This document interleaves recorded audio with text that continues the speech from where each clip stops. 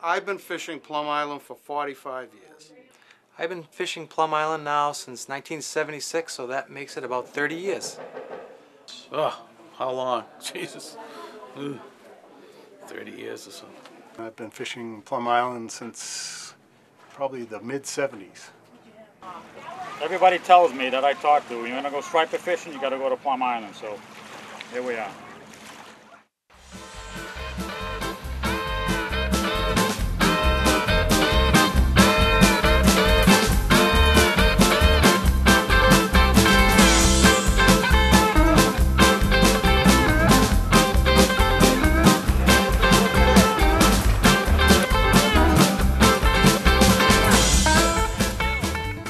There was a big article back in 1963 on fishing the Merrimack River in the saltwater sportsman.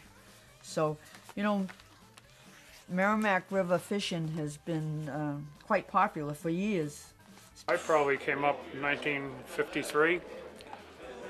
First time up Plum Island, I got stuck on the back road. Thought I'd never come up again.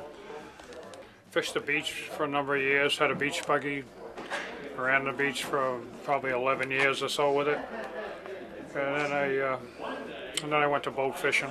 One of the coolest things about Plum Island, or about surf fishing or fishing for striped bass or anything like that, is just all the different types of fishermen that we run into.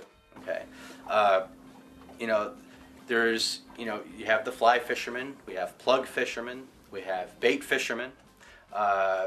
We have people that fish they might fish like on Saturday afternoon.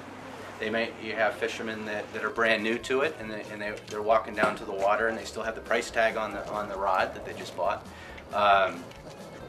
You have guys that wear $800 waders.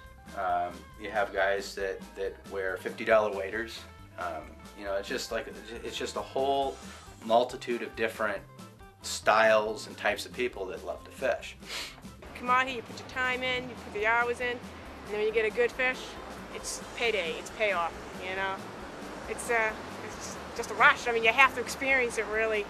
There's nothing you really can tell. You know, when they bring people who've never fished, they get it. You know, when they get their first good fish, they're like, wow, this is unreal. To me, it's life, it's living.